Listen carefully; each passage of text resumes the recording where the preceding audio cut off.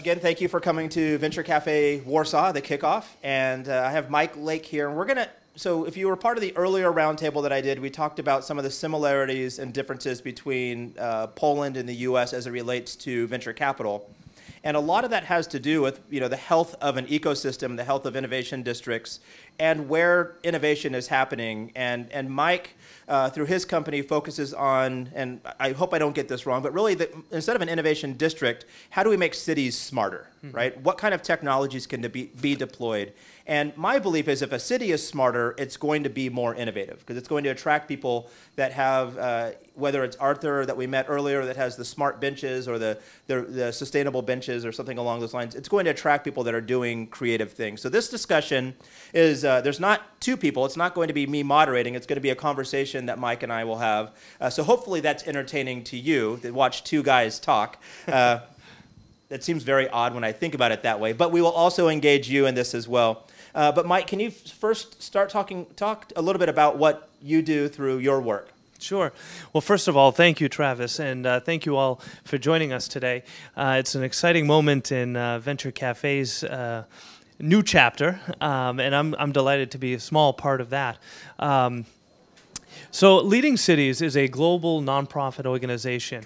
It is our mission to improve the quality of life in cities, and we do that through smart ecosystems, smart city solutions.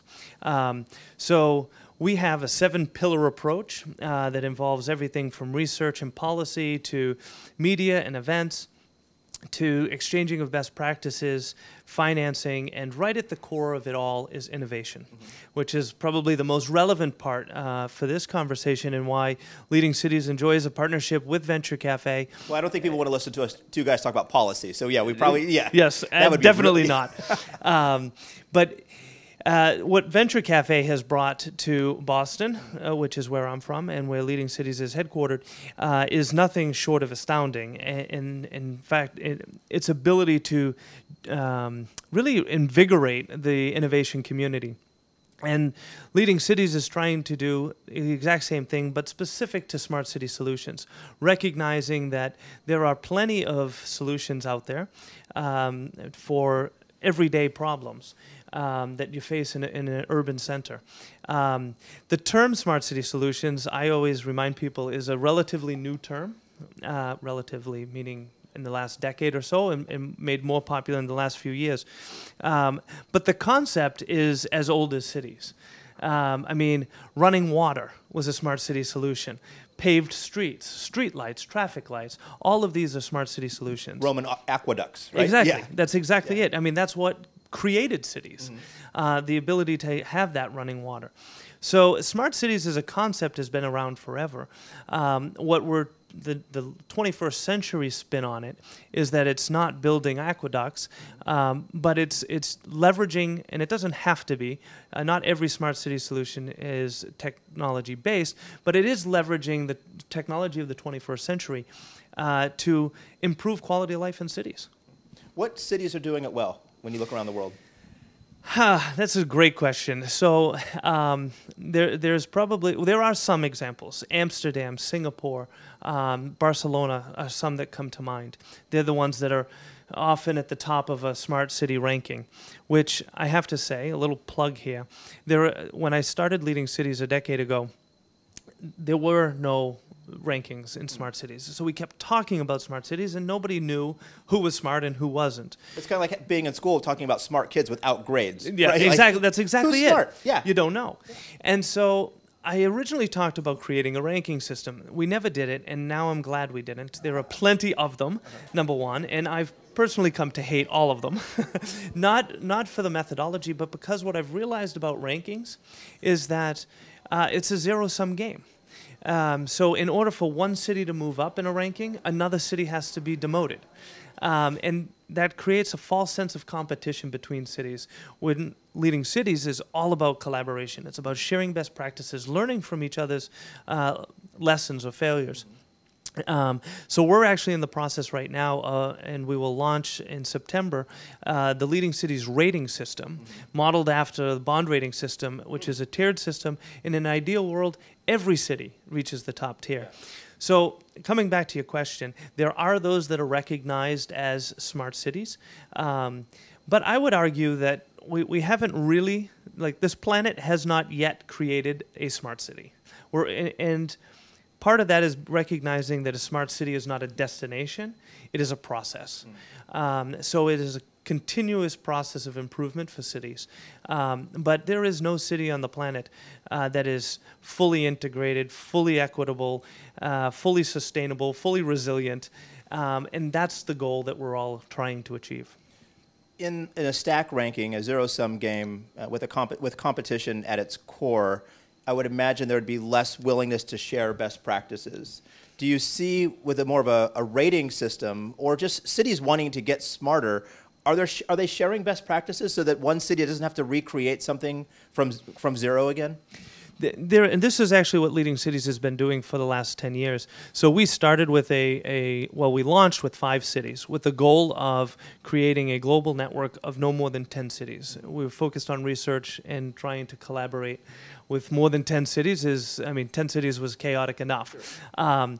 But what we've recently done is launched a member network, which is now open to all cities everywhere, because there is a genuine interest in exchanging best practices.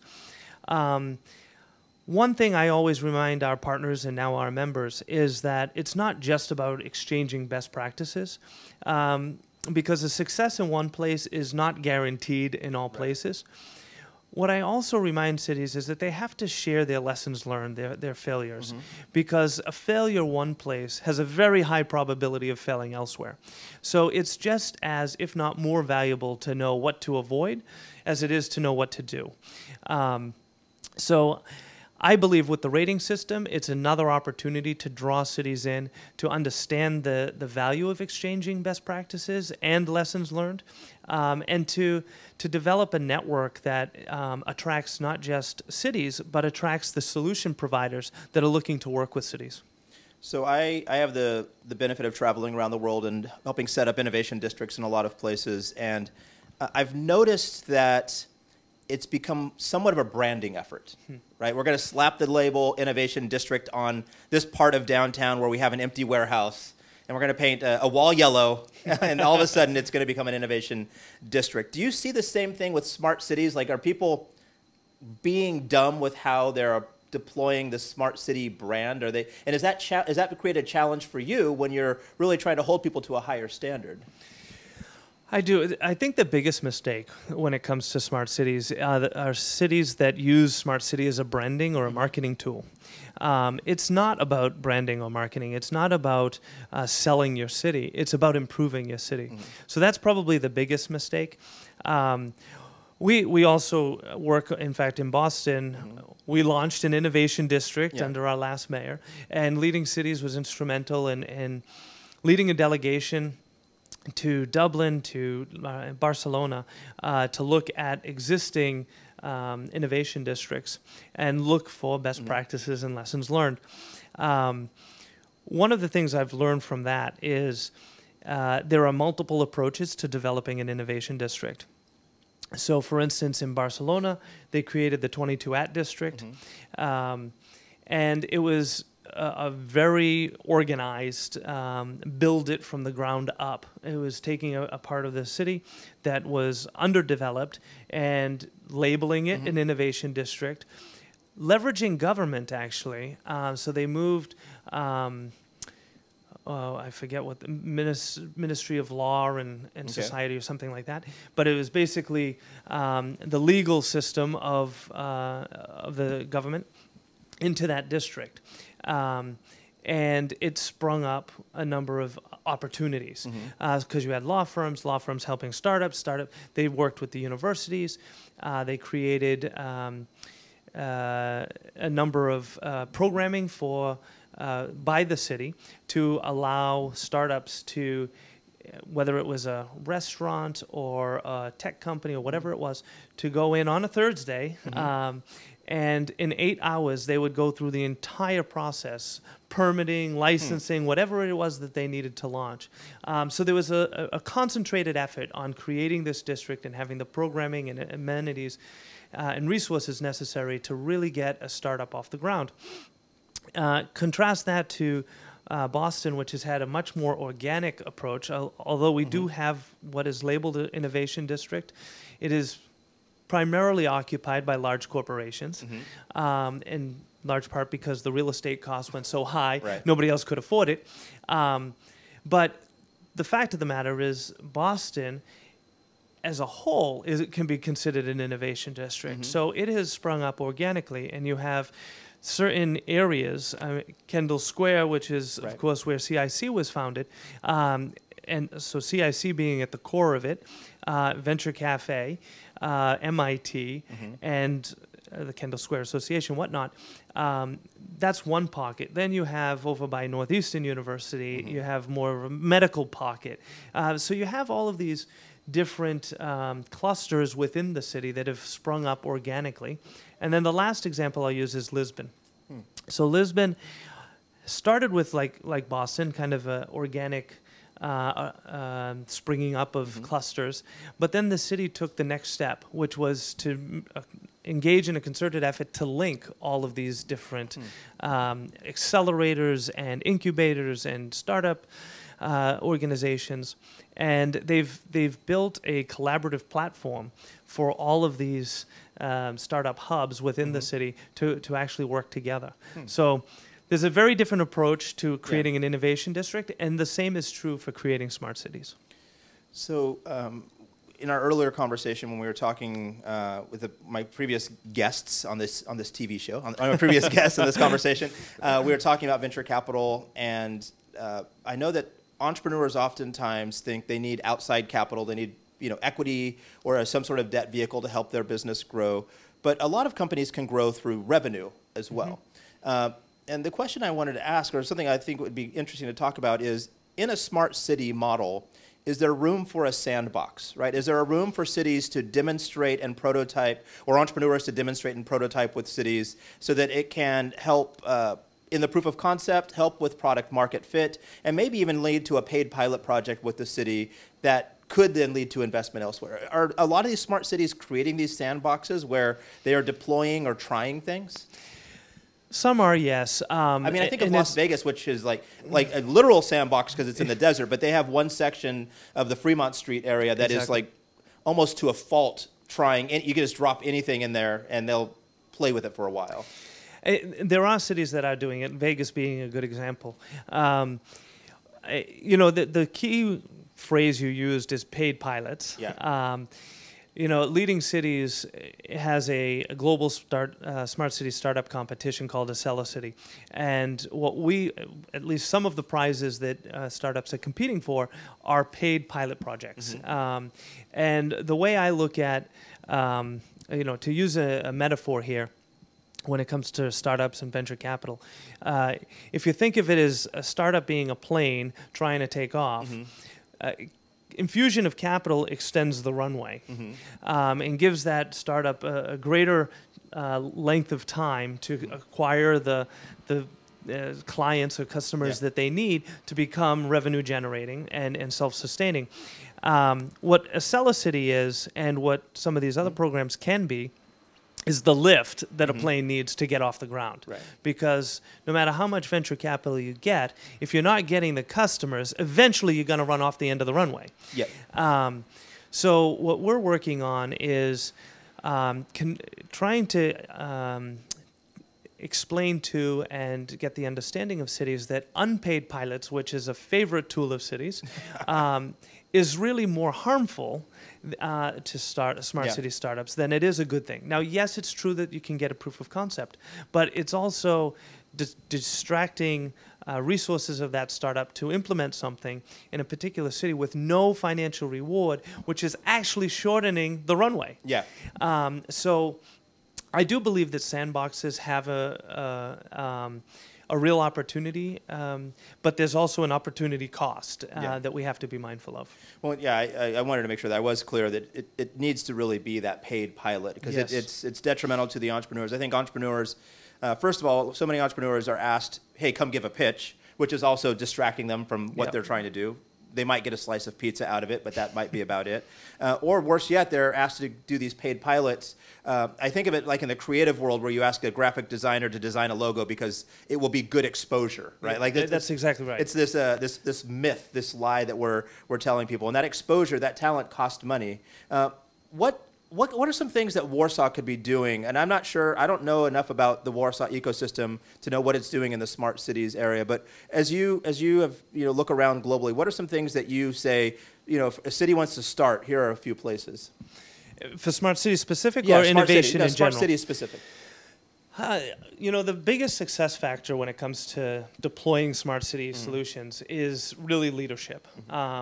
And yes, that refers to city leadership, but it also refers to just general leadership within the community. So whether you're talking about a chamber of commerce or you're talking about civic associations or whatnot, understanding that collectively, they have the ability to move the needle in terms of smartness of any city.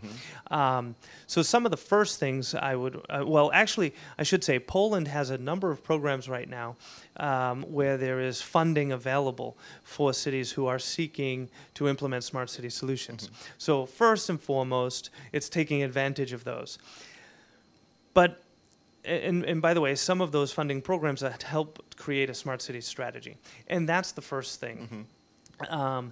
Because without a strategy, cities can, have these one-off projects, but they're not creating a smart city. They're implementing smart city projects, and those two things are not equal. They're bolting technology onto things, right? Yeah. Exactly right. And without a strategy, you can't see the forest from the trees.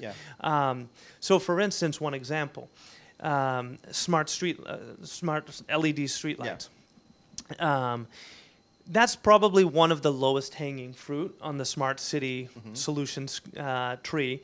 And part of that is because it has a short payback period, roughly 2 years, and you can make a business case for it on the city side.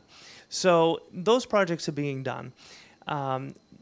Now, the reality is that one of the largest costs of changing your light bulbs is the labor cost of putting somebody in a truck, driving that truck to a light post, putting them up the post, having them change it, come back down, drive to the next one. The cost of sensor technology has dropped so dramatically that